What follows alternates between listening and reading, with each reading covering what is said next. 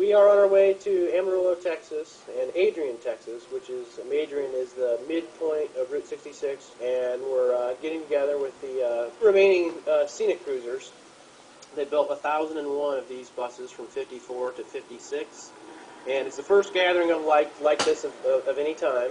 It's the first 40-foot bus, almost double-decker, deck and a half they call it, a lot of guys call it. It was a very unique, very iconic bus. They were all built exclusively by GMC for Greyhound. Still very sought after today.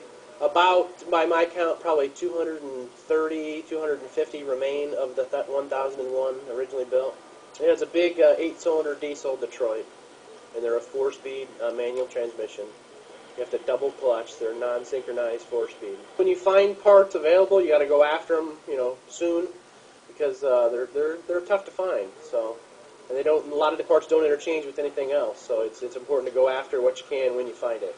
It's really cool. It's really cool. We have a lot to talk about. There's a lot of stories, and the old retired Greyhound drivers really enjoy seeing these, and they all have a lot of good stories about them. It's a nostalgia thing, I think, with most people. They instantly remember, and they're kind of blown away when they see one on the road again. It's kind of an instant flashback. There's a lot of Greyhound history with Route 66, and a lot of the Route 66 books don't cover anything about Greyhound, and I mean Greyhound was a very significant part of Route 66. Pretty heavy, and they're real stable, and the wind doesn't really bother them that much. Most of them, the remaining ones, are motorhomes, customized RVs. There's a few of us. I would say there's probably 25 or so that are restored or partially restored as seated coaches. They're a lot of fun to drive.